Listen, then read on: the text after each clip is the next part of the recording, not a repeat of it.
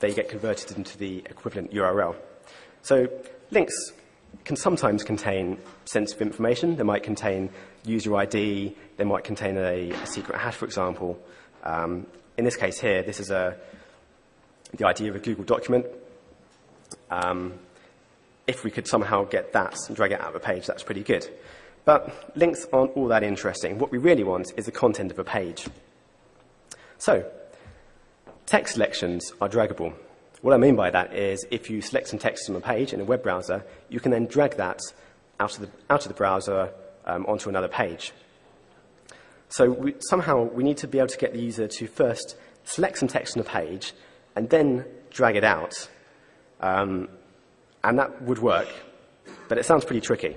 But it is possible. So here's how we do it. This is a document which, let's say we know the URL of it, but we don't know the content. So if the user is authenticated and has access to the document, we might want to try and steal the content of this from the user. So again, we use the hidden iframe concept. And first of all, we place in the hidden iframe, we target the top of the page. Then the user starts to drag. So again, for example, at the beginning I showed you the sliding block puzzle. So the first time we start to drag a piece, that starts to create a selection. And obviously, this page is quite long, and we don't want the user to have to drag all the way to the bottom of the document. But what we can do is as soon as the user has held down the mouse button, we can then position the iframe, the document inside the iframe, so that the bottom of the document is targeted. What that means is that as soon as the user has moved the mouse, even by a small amount, with the mouse button held down, the entire document has been selected. So then the user finishes that drag, and then we need to get the user to drag again. And so in this case, we would target position C. At this point, all the text on the page would be selected. And then we get the user to drag. Again, this would be in the example at the beginning, it should be moving a puzzle piece for the second time, and it would drag the content from the iframe and drop it onto the attacker's page. Now, I'm going to show you an example of this at the end to see exactly how that works when I show you the clickjacking tool. Now, the drag and drop API in web browsers lets you transfer plain text from one place to another. Now, in the case of a document, the text content is valuable information. But if we think about authenticated web pages, if we think about the actual HTML source of that, there can often be some fairly interesting and sensitive data in there. So, for example, one example is cross-site request forgery tokens. So on a page that has cross-site request forgery protection, there will be a form that has normally a hidden field that will have this random token in. Now, if we can steal that token, then the site suddenly becomes vulnerable to cross-site request forgery. Each request that we send in, we can include this token and perform an automated attack. Now, the way sites implement cross-site request forgery vary. Sometimes each token is valid only once, but sometimes tokens are valid either for an entire session or maybe for a limited amount of time, say 10 minutes. So to get the source of a page, we can use the same method I showed you before, but instead of using the drag and drop API in the browsers, we can use an editable HTML area when the user drops the text onto there. So every web browser has a rich text editor built in, and it's the kind of thing that you use when you're in webmail editors and so on. You can make text bold, you can make it italic, and there you're actually editing HTML. Now what happens is when you select some text on a web page and drop it onto there, it will actually copy that HTML and recreate it inside that area. So again, we can drag from one page, one domain, to an editable area on another domain, and all the source there will be copied across.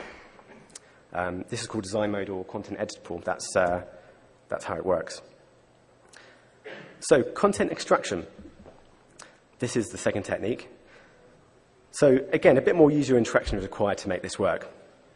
So instead of just the one drag we're using to inject text into a form, we need two drags. So the first dragger will select the text, the second will drag it out of the page. On the other hand, the size of the page doesn't matter. So we can select the entire text of a page, even with just a very small mouse movement. One interesting way this could be used is for internet reconnaissance.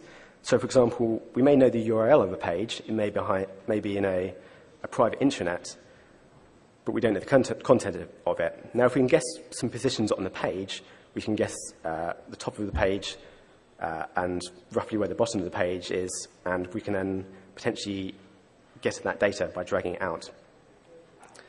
So again, this technique works in all the latest browsers. In WebKit-based browsers, when we're copying the HTML out of a page, the hidden form fields and script tags don't get copied across. So that's a bit of a limitation with this technique. So we can't use it in this case to steal cross-site request forgery tokens, at least not in Safari and Chrome.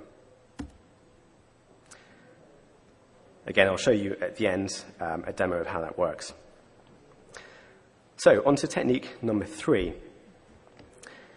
Now, if you think back to the text injection, that required a drag and drop to work.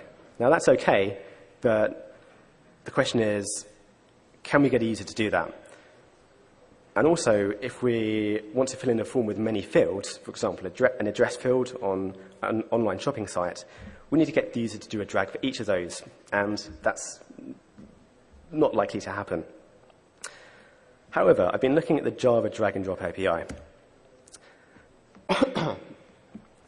Now, Java has its own drag and drop API, separate from the one in web browsers. The API is a bit more advanced than in web browsers, and there are various interesting things that you can do with it.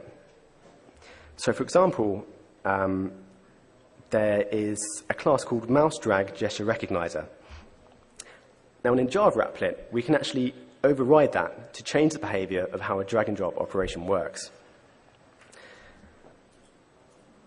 So what we can do is, instead of saying, okay, a drag and drop consists of the user holding down the mouse button, moving the mouse a certain number of pixels, and then removing the mouse, we can actually say, okay, when the user holds down the mouse button, then we're going to start a drag and drop them.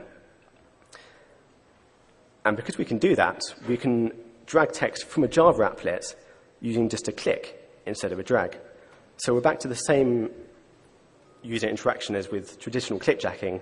We're just using a single click to do something interesting, in this case, injecting text into a field. We can actually go even further with the Java drag and drop API, and we can say, okay, instead of requiring the user to do anything with a Java applet, actually just start a drag and drop event right now. So JavaScript on a malicious web page could use a hidden Java applet to force the user to enter text into form fields. And the way this works is that the web page would say, okay, start a drag and drop with this text, and wherever the user's mouse cursor is, the text will be dropped onto that area. So if it's over a text field on top inside an iframe, inside a hidden iframe, then the text will be entered into there. So I'm just going to show you how that works. This is pretty fun.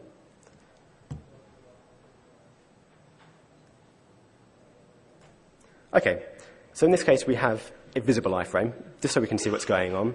In a real clickjacking attack, obviously this would be hidden and possibly following the user's mouse cursor. Now you see this little grey square here. This is actually a Java applet. And when I click on it, it will start a drag and drop operation. Or at least when I hold down the mouse button. So I hold down the mouse button, and it's moved out of the way. And although the mouse cursor hasn't changed, normally it would change to have a little plus sign to show that a drag and drop was going on. We can actually override that with Java API. We can say, show the default mouse cursor instead of a drag and drop cursor, and the user has even less idea of what's going on. So now I'm going to release the mouse button, and the text is entered into that field. So I can just carry on like that and fill in an entire form without using cross-site request forgery, without using drag and drop, which is pretty cool. Second thing I'm going to show you is the forced drag and drop. So instead of getting the user to click, the